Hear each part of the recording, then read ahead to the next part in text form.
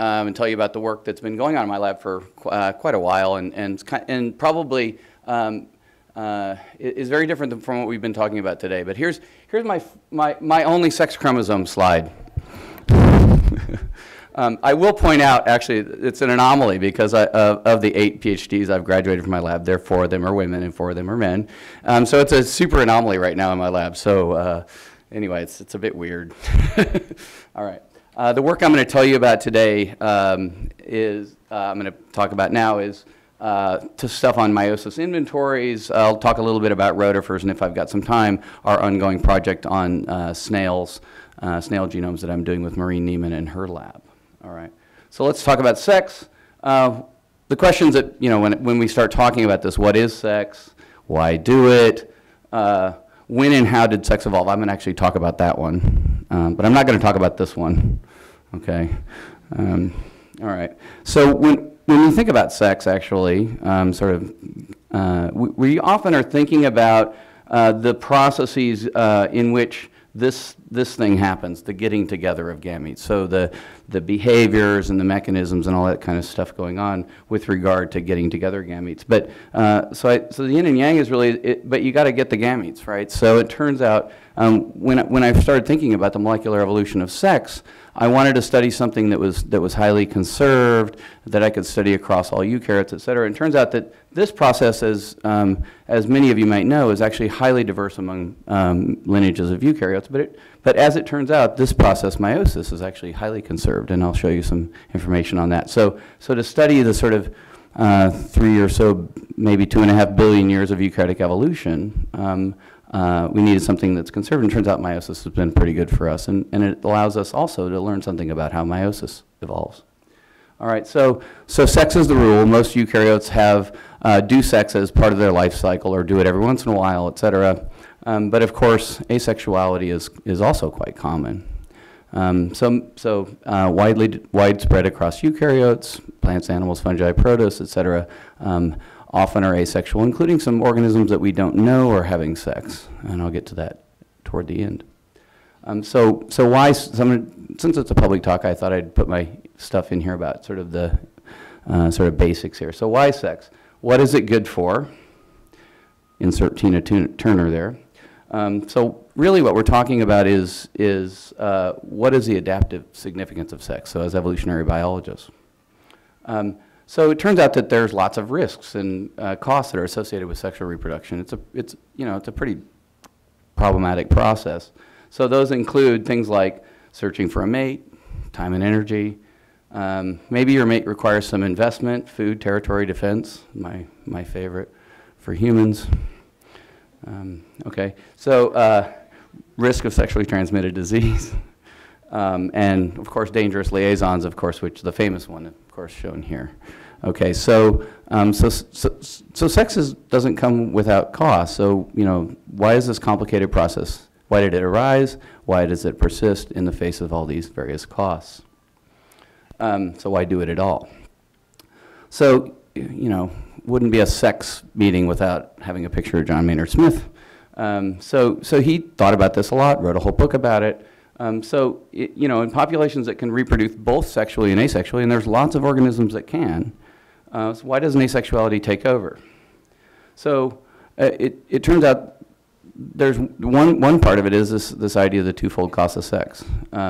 That is that only females can make babies, and so the rate of increase of a population, if you're reproducing asexually, is double at every generation if you're an asexual compared to a sexual, because sexual populations have to invest approximately half of their energy into making us useless males, useful only in making the next generation. All right.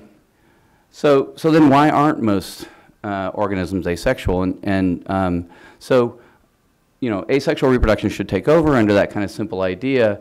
But it's not the case. We know that it's not the case.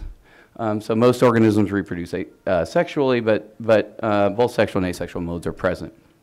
So sex must have some benefits that overcome advantages of asexual reproduction. So that's the sort of basics of the origin and maintenance of sex. So it turns out that there's lots of theories for maintaining sex, and I call them the good, the bad, and the ugly. And the good is that increased variation is good, sex brings good mutations together, and that's attributed to people like Weissman and Fisher, and in contrast, the bad. So, of course, in the absence of sex, or very large populations, deleterious mutations will accumulate in asexuals, and that's attributed to Hermann Muller. And then the ugly was a little bit of a stretch, but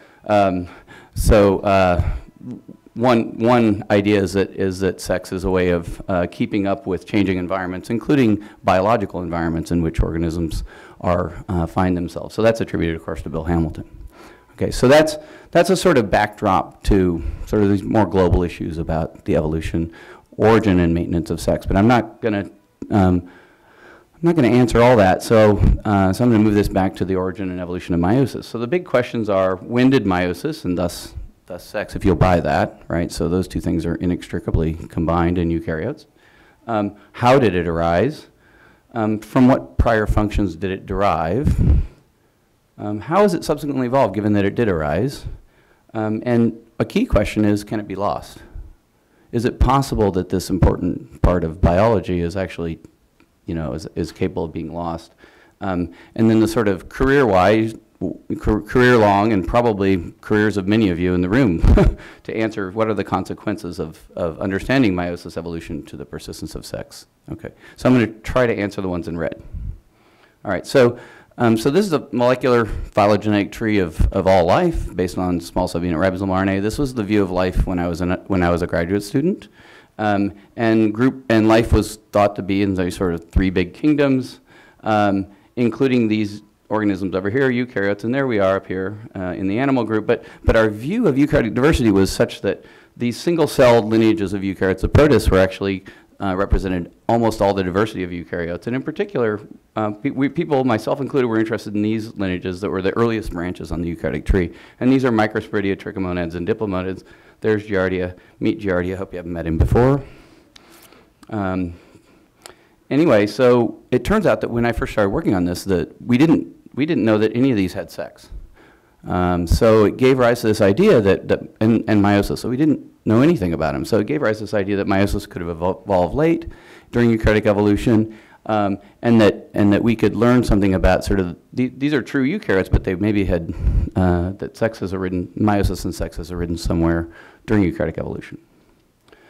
This is actually not up to date in terms of date kind of tree, but it's actually up to date in terms of what we know. It turns out that back to here, all these lineages of eukaryotes actually have sort of combined together, and we actually don't really know what the actual deep relationships among eukaryotes are, except to know that things like animals and fungi go together, plants, there's a group of protists, another group of protists, another group. So we're learning something about it, but we don't, those so-called early branching lineages aren't really necessarily early branching. So it led some colleagues of mine, and it turns out that many of the organisms in here, we know something about their biology, and it led some people to sort of start thinking about what this common ancestor looked like, and it looks like it maybe was a whole eukaryote. And I'm going to give you the data about meiosis. And it turns out that we have pretty good evidence that meiosis and thus sex is present at the common ancestor of all eukaryotes. Okay, so back to ribosomal RNA, just from a point of view, is that there we are with our fungal relatives. And the reason why I show you this is that this is, when I first started working on this was almost all we knew about how meiosis worked came from animals and fungi. We knew very little about the rest of the tree of life with regard to meiosis. So this was a slide I put together for a meiosis meeting, pointing out the organisms that were talked about at the meiosis meeting, a little bit of plants, but mostly animals and fungi. So the goal was to try to figure out, from what we knew about animals and fungi, if we could learn about the rest of eukaryotic diversity. So this was that same tree that I showed, the unresolved tree, is sort of splayed out a little bit. So this is as of, I forget what the date on this, oh yeah, 2003. This is, the little boxes represent genomes that were available in about 2003. There's animals and fungi, but you can see there's a smattering of protist genomes. And so what I was trying to do was learn from the genes that were present and shared amongst animals and fungi whether those genes were actually widely distributed across eukaryotes. Okay, so that's, those same genomes are mapped on here, and in 8 years' time, we actually filled out the tree of eukaryotes with at least one genome. And I stopped updating this in 2011 when at least one genome was available from all the major lineages of eukaryotes. Okay, so that's important in a minute. And we actually have a much better sampling, including some stuff on some posters back here from various groups of eukaryotes, in particular protozoa. So what do we know about the sex lives of protists and more broadly eukaryotes? And we don't know a lot, actually. A lot of it is absence of evidence. A lot of these organisms are things that people don't study very well, or one or two lab studies. So hopefully we'll learn more about it in the next few decades. Okay, so now I got to talk a little bit about. See how I'm doing. Sorry. Okay. Good, I'm doing good time. This is my University of Iowa meiosis slide. So just a reminder that to study meiosis, has these two divisions, and there's genes and therefore proteins that are carrying out jobs in these two parts of meiosis. And all the good stuff happens in meiosis 1. It's all the stuff that's unique to meiosis. Meiosis 2 is essentially mitosis. So if you're teaching genetics, you can use that. So the novelty of meiosis and those genes are carried out in meiosis 1, and I'll just skip by this to point out this, that all the interesting stuff about meiosis actually is occurring here. So pairing, recombination, et cetera, are going on during meiosis 1. So we wanted to pick some genes. They had to be, and this was sort of the best case, we wanted genes to be meiosis specific, conserved. I won't talk about gene duplications today, but I will tomorrow. But the best genes, if I could pick them out of a, best case scenario, would be all organisms that are doing it would have all the genes. Those that aren't wouldn't have any of the genes, right? So that would be best case scenario. I'm telling you now, it's not the way evolution worked, but that would be the best case scenario. Okay. So I started doing these inventories, and this is an early inventory of these kind of genes. Genes along the top, organisms along the side. Colored columns indicate meiosis specific, or as far as we knew, they mostly were involved in meiosis. And so you could see that these genes are widely distributed across different kinds of eukaryotes. And in particular, we were interested in these putatively early branching things like Giardia and Trichomonas, and they seem to have a bunch of the genes involved in meiosis. And so that gave us a lot of confidence that, well, we were able to make inferences across, about almost 3 billion years of evolution. Okay. So those are the organisms, and these weren't known to have sex. So we were able to find evidence at the molecular level that they were capable of having sex. Later on, people have studied things like Giardia and found that there are cycles that are probably meiotic in nature. I'm just going to, these are my eye charts. So we keep marching, we add more genes, we add more taxa. You can see it's a little bit spotty, right? So some genes are present, maybe sometimes we can't find them. But things like Giardia and Trichomonas, they seem to have a pretty large set of these genes, and compared to things like us and Saccharomyces who have all these genes. So it is the case that these have been being retained for over long periods of evolutionary time among eukaryotes, and the places where either we can't find them or they're missing are clear cases of loss or ascertainment. Just another eye chart just for fun, but we just keep moving forward. As genomes get added, and more genes get added, we can continue to sort of take this approach. This is sort of, and I'm going to talk about this more tomorrow, but this is sort of a relatively current depiction of that gene inventory. And the important part is that we've now surveyed the presence or absence of meiosis genes across every major superkingdom of eukaryotes. So we don't think we're missing any lineages of eukaryotes from this kind of analysis. So the results from that are, number one, that the molecular machinery for meiosis evolved once and early, and if there are cases of asexuals amongst eukaryotes, it would have been a derived case and not an ancestral case. So that's message number one. That leaves me about 3 minutes for message number two. Okay, so what about everybody else? These genes have limitations. They're useful, but one gene is not enough because we can't just use one gene and say whether they're sexual or not. And so we wanted to use it as a test. So going into asexual genomes and then ask, is everybody doing it? Is a particular thing doing it? Is everybody doing it? And then is it possible to lose sex? So this is my fun slide. So we're just going to use an arbitrary example of an asexual eukaryote, and it turns out that SpongeBob, according to his creator, even though he's called Bob, is asexual, okay? So here's what we would do is we might, before this meiosis inventory, we might go out and look for recombination. But instead, we're going to go sequence SpongeBob's genome and ask whether meiosis genes are present. We could maybe go back and do population genetics. How many, which ones? Is it all of them? Is it only one? Is it groups of them that make sense, et cetera? Are they expressed? In particular, when and where? Are they expressed in an orderly fashion like we would expect? Because we know something about how these genes work. Are they functional? A colleague of mine at Iowa tried to put together a yeast test system to do complementation. It turns out to be really hard. It's not impossible, but that's sort of on hold. The end game might be, can we get him to do it? Can we get him to turn on meiosis? Because if so, he's not a putative asexual, and none of us really want to know what SpongeBob looks like. Okay, so case solved. So that's the sort of idea. So our SpongeBob that we started with, really, we've been working on a bunch of these, but the one that we started working on are rotifers. And so dulloid rotifers are quite famous for being asexual and anciently asexual, ostensibly. Their closest sister taxon are these things called monogononts. These are facultatively sexual organisms. So these are supposedly all girls. These probably are all girls, actually. The question is whether there are males around every once in a while. These are actually can flip between sex and asex.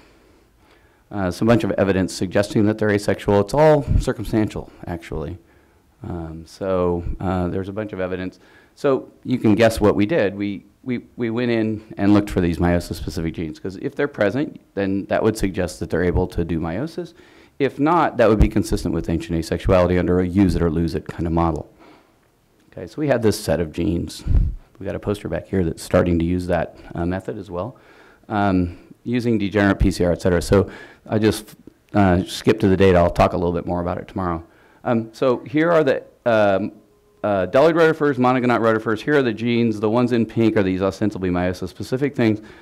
We found a bunch of things, in particular this one, MSH5, but we found evidence for meiosis-specific genes in these organisms. But we were not terribly confident because we found other things by degenerate PCR, et cetera.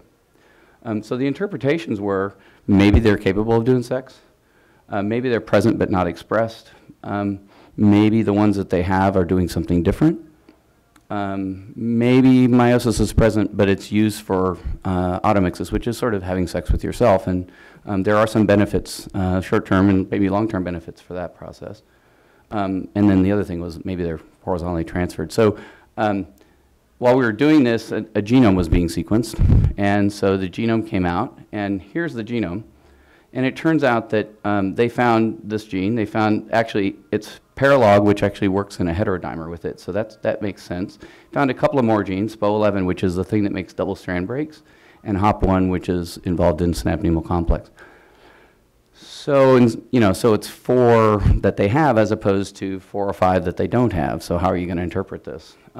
So the authors of this paper interpreted it as it doesn't seem to have meiosis. And they made an argument based on the fact that in meiosis you have to have collinear chromosomes, homologs to be pairing and stuff, and they couldn't imagine that that was going on. I'll leave it to you to think about, and I think it's still an unanswered question, to be honest. All right. So the summary is that what is the significance? Maybe they have the capacity for meiosis. Maybe they're doing something else, but we don't, maybe the genes have been transferred. Let's see how much time I've got. I might have, looks like I got 5 seconds. So I've got enough time to tell you about another ongoing project just for a minute. I've only have 2 slides, so. This is an ongoing project with Maureen Neiman at the University of Iowa, and this is a snail system from New Zealand, and these snails, it's one species of snail, but there's multiple lineages of asexuality that have arisen. There's Maynard Smith again showing up. And it turns out that there's been multiple transitions to asexuality in this one species, and so we've been sequencing the genomes of these various lineages. We call them lineages because they're ostensibly one species, to look at these are in fact bona fide asexuals, but the question is, can we detect what's happening in the absence of sex? We don't have any really answers yet, but I just wanted to make you aware of that. So here are the answers. So when did meiosis arise? I think, and I'll show you more tomorrow, early in eukaryotic evolution. How did it arise? I didn't talk much about this. I'll tell you more about it tomorrow. But it turns out that genes don't come out of nowhere. It turns out that there were existing genes that duplicated that gave rise to these new functions. From what prior functions, again, I didn't talk about it, but these functions generally have to do with DNA handling and repair. How has meiosis subsequently evolved? Well, you saw some data. There's lots of gene loss. I didn't tell you about gene gain, and there's some new gene duplications. Can it be lost? Don't know yet. Still an open question, and I think we can all stay tuned for a long time to answer this question, so thanks very much.